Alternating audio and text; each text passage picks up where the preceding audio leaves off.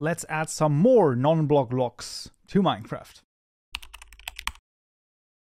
Alright, we find ourselves back in IntelliJ once more, and in this tutorial we're going to be finishing out our non-block block saga. That's usually what I like to refer to, the blocks that we've been adding, and then this time we're going to be adding the button, the pressure plate, the door, and the trapdoor. Those are once again going to be a lot of copying over of JSON files, so highly recommend going to the description, to the GitHub repository or the individual gists and copying over the block state JSON file, the block model JSON file, and the item model JSON files as well.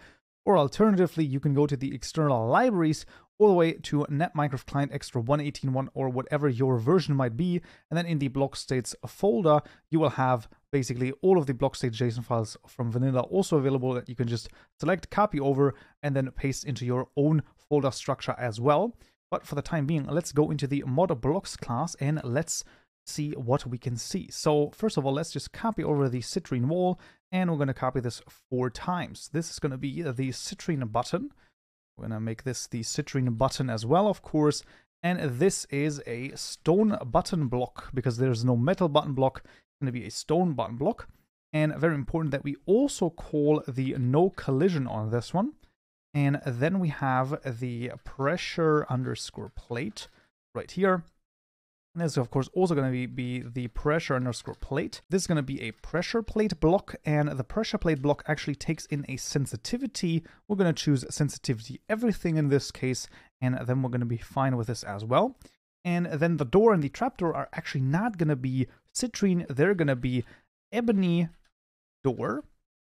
Ebony underscore door actually, and then here as well, ebony underscore door, and then making this a door block, very important, and the door block also takes in the no occlusion call right here. That's actually very important that we add this, and then the other one is going to be the ebony underscore trapdoor, and then same here, of course, with the name ebony underscore trapdoor. And this is, could you guess it, a trap door block with, once again, actually taking the no occlusion here as well. Right, and this is actually all that we need for the, well, the registration. Now, there's one more thing that we need in terms of code, and that is in our tutorial mod class.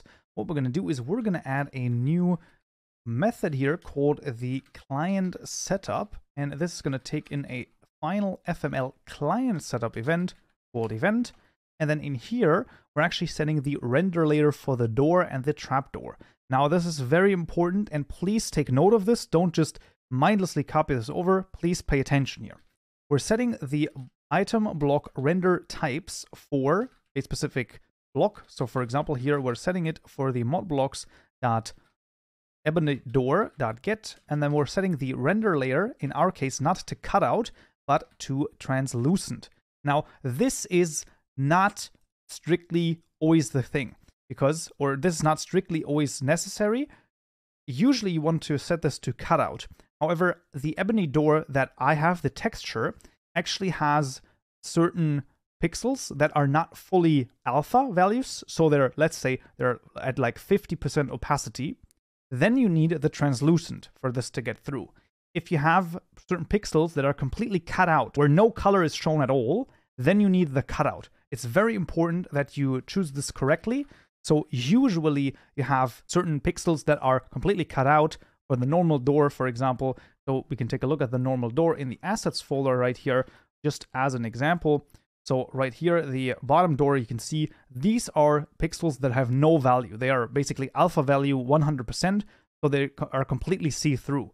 When you, for example, look at the glass, this has alpha value, let's say 60% or 70%, then you need the translucent. Very important that you keep this in mind and choose the translucent here.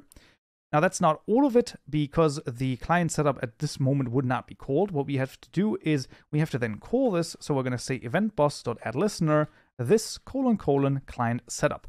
And then everything should be fine right here. So just making sure that you call this below the setup event, and that should then work totally fine. In the long tail of the JSON files, let's add the translation first. And this is going to be right here, citrine button, pressure plate, ebony door, and the ebony trap door. And well, then it is off for the block states JSON files, which are going to be absolutely delightful once more.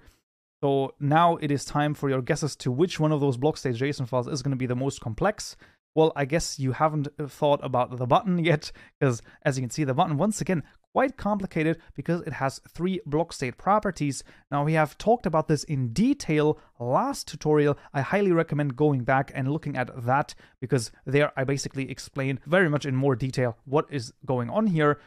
The general gist is that some of these blocks have particular block state properties, and depending on their values, we're pointing to a different block model. That's the general idea. Let's also take a look at the pressure plate. Actually quite boring, all things considered. The door, that's one more of those that are a little bit more, crazier, definitely. The door is also interesting because it is 2 blocks in one, so to speak. Then the trapdoor is actually also not that interesting, even though it has a lot of stuff in here. Is actually not that interesting, all things considered. So once again, those are all available in the description below, GitHub repository and individual gists as well, or in the external libraries as well, of course. And for a more detailed explanation, highly recommend taking a look at the last tutorial. So the block model JSON files, there's going to be the button ones, of course, the 2 pressure plate ones. We're going to need some for the ebony door and the ebony trapdoor. So those are going to be how many in a total? 12 of them. There you go.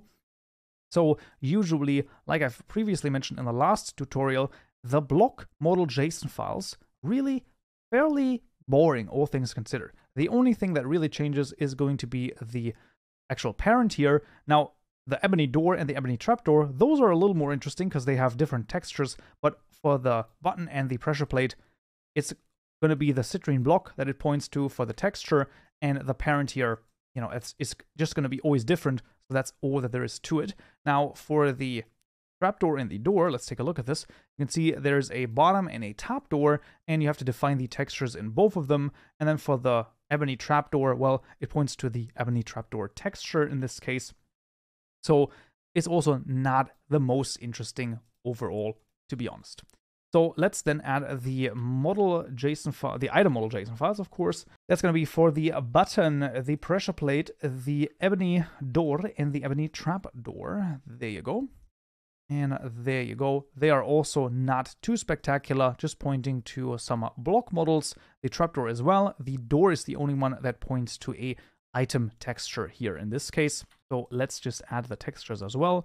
We have the ebony door top, ebony door bottom, and the ebony trapdoor. Now, say that 10 times very fast is actually not that easy. And then we also have an ebony trap or an ebony door texture as well. So this is the texture that you have in your inventory as well.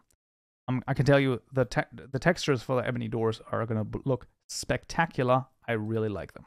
So those are all of the steps that we have to take. Very important is the client setup right here. So this one is one of the most important ones, and the fact that the translucent is usually not the render layer that you would choose. You usually would choose the cutout, but once again, I can show you the example here. The top, or even this one, the trapdoor, you can see this is sort of like glass inside of the door. This is why we need to choose the translucent. Usually, if this was not the glass, but it was completely cut out, then you would want to choose the cutout. Very important. Please keep this in mind. Right, but this is all that we need to add the door, the button, the pressure plate, and the trapdoor to the game. So let's see if it works.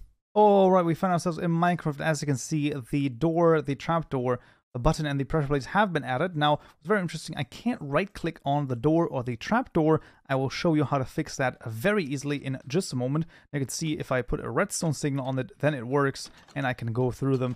And they look absolutely freaking amazing, I must say. So, once again, this was great job done by Nano Attack. Link is in the description below for his Fiverr page. I can just highly recommend getting some cool textures from him as well. Now, the reason that the doors did not open on right-click is because we used material metal. We have to, of course, use a material.wood right here. And now the ebony door and the ebony trapdoor will be openable by just right-clicking it. So that's all of that requires, basically. And the rest is, of course, already taken care of. Right, and this concludes this tutorial right here. I hope you found this useful and you learned something new. If you did, I would very much appreciate a like. And don't forget to subscribe for more tutorials just like this one. So yeah,